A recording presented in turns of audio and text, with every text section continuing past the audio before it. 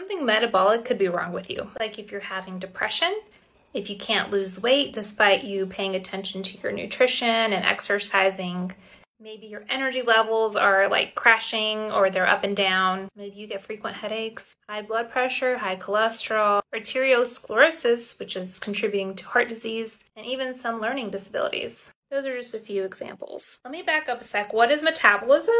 It's basically just when you eat food, your body's way of extracting the calories, the minerals, the vitamins, the things that it needs, and being able to utilize all of it properly. That way your organs are working properly. That way your brain is thinking properly. That way your pancreas is working properly.